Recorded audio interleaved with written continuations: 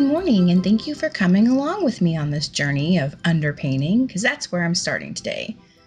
Underpainting is a technique in which you use monochromatic tonal rendering to give you a full range of colors. You basically lay down your shadows first, and you let them dry in a nice wash, and you'd come back with a full range of colors.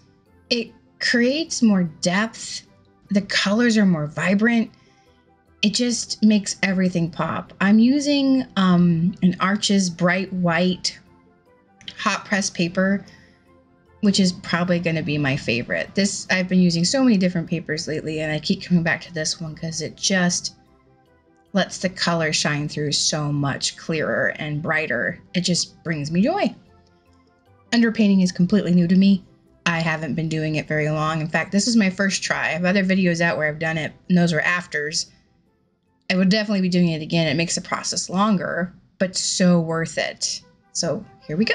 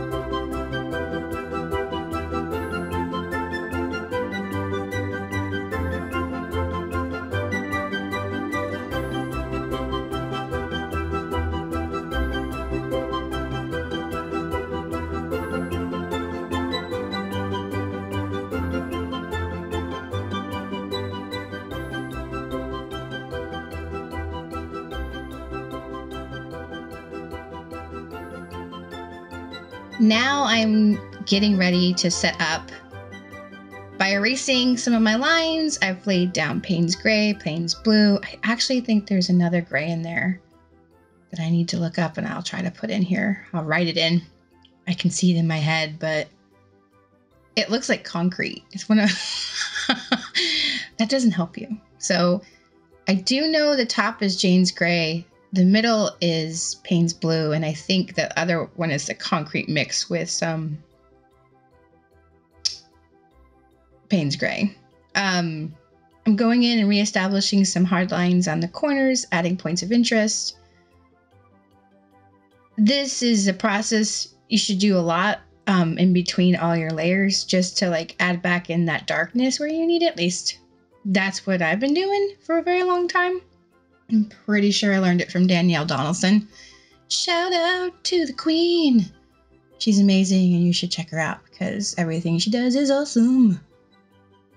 Moving on now, picking out my colors, getting ready to start putting in some hard layers, and I'm excited. And there comes purple. I think that's wisteria.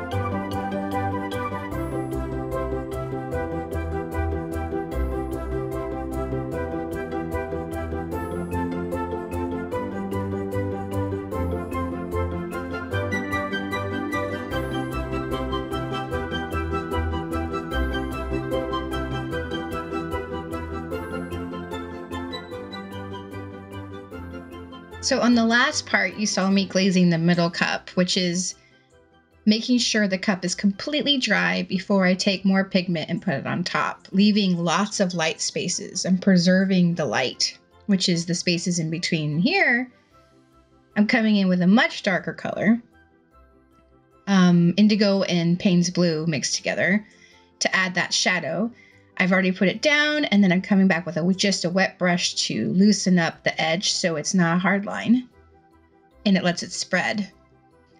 This is glazing, and it is flipping amazing, but you have to be really careful that you have all your elements dry before you start painting on top of them. Otherwise, it will become a garbage fire, which sucks.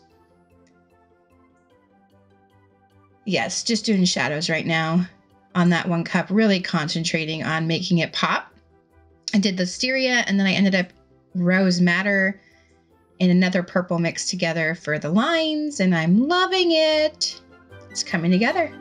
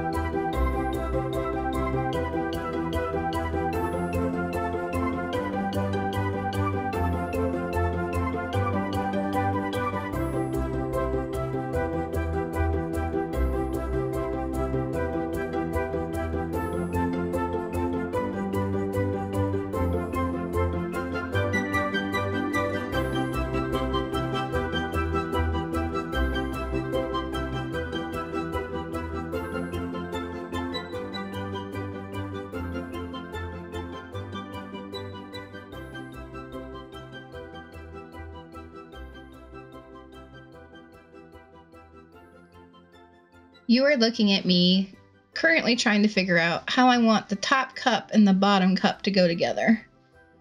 So I'm basically, I think, going with Analogous Colors. It's a green bottom, and I was thinking I want to do blue because they're close to each other on the color wheel in that range of 3, and that's how I'm going to tie it all together. The yellow will then correspond more on the top that I have at the bottom with those flowers with the light. So I'm always trying to put in my mind, and I don't know if this is correct or not, this is just how I see things. I want everything to associate together and hold another piece of the puzzle from a different part. So the blue and the green, to me, go together, and they work because they live in the same area. And then the blue flows into the purple, and it works. So that is my reasoning on it, and I don't know if it's correct, but it feels right. Like how I sing out what I'm thinking. You're welcome. Regardless, I'm putting down my first wash. I want it to be a clean wash. I'm going to build it up, and I plan on putting pretty sure triangles. There will be a whole bunch of thought process going into patterning. I did the bottom one, which I did not record. I was literally over the entire project and my head was in the way. So that's how we roll here up in my house. Just hunch over stuff while we do it.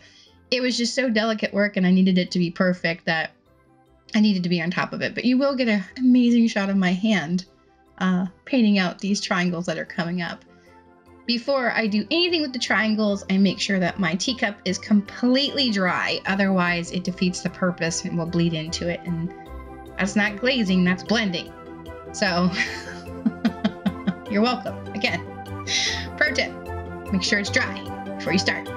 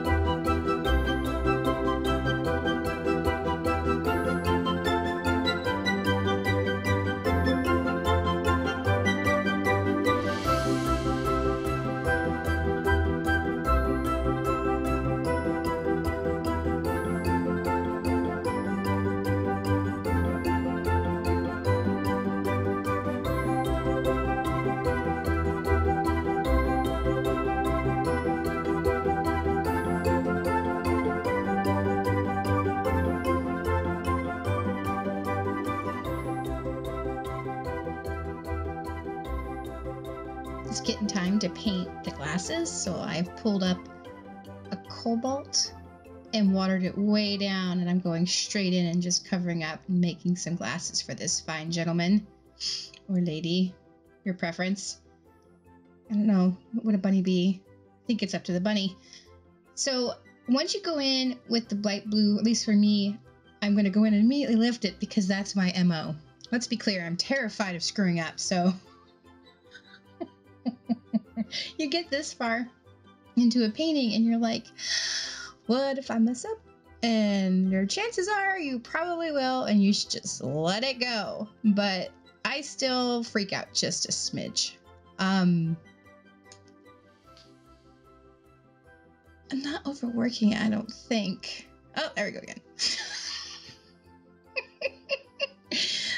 I'm lifting because I want to just add along the edges of the frames to show the blue and the middle be clear is my, swear it's my goal here. I just don't like to lift everything up, I swear. But I want to give some kind of color barrier between these showing you, hey, there's glasses in these. They're not just those ones that people wear that don't have glasses, which I do not understand. Since I have been wearing glasses since I was 2. If you're going to put glasses on your face, friend, you should be using them for vision.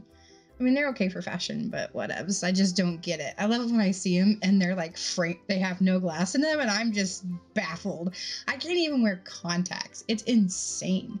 I think that there's like sand in my eyes and I'm gonna die. And my eyes are like at half glints because I've tried it. And I did it because I wanted to impress another person, which was stupid. Don't do that. Do not make yourself uncomfortable to impress said people. There is absolutely no one in this world that is worth impressing to make your eyes hurt. Like, those are so important. Your eyes are like the most important organ on your face. So it's not an organ. But you get what I'm saying. Like, you need your eyes. They're super important. So don't be putting like contacts in there if you don't like them. Like, what? Anyways, back to the painting. I'm waiting for it to dry in between because I have to go back over and over to do this because I will be unhappy with it until I get it just right. Adding in the cheeks and some color, which I'm going to throw it in the wind that I might lift it either with the brush or, oh, I'm spreading it out. Oh, good. Have faith in yourself, Kristen. Oh, crap. There it is.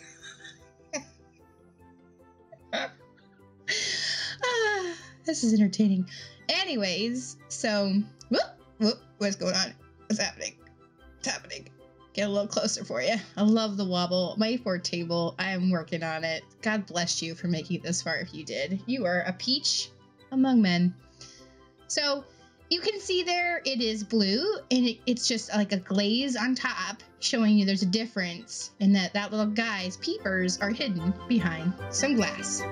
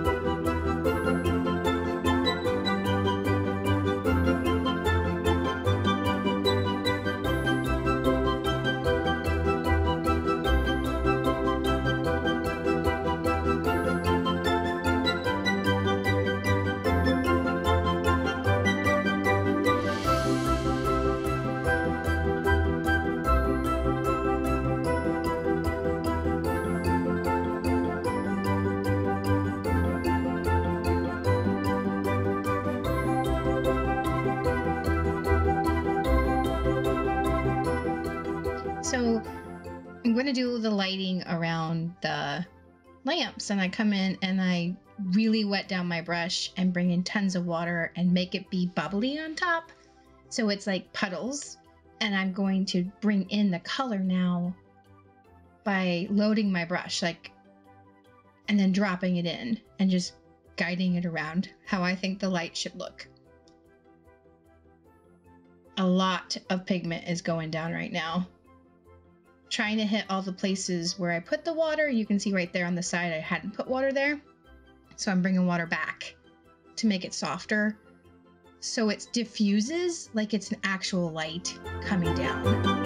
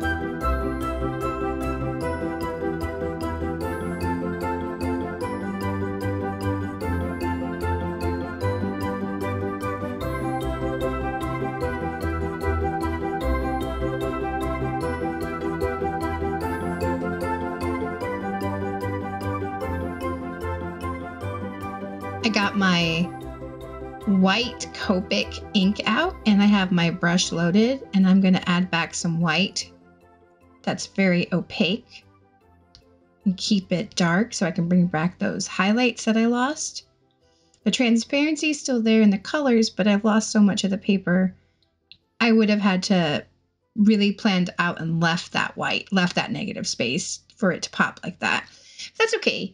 Come back with this Doc Martin white that's very thick. It's almost like a paint. I put it in my cap of the container it comes in and load it up with some water and keep it very thick on my brush. If you mess it up and you need to come back, you can add a little water. It lifts very well. It's very forgiving and you can get away with a lot with it. It's amazing, and I love using it as my final point of interest in doing paintings and adding back details with white.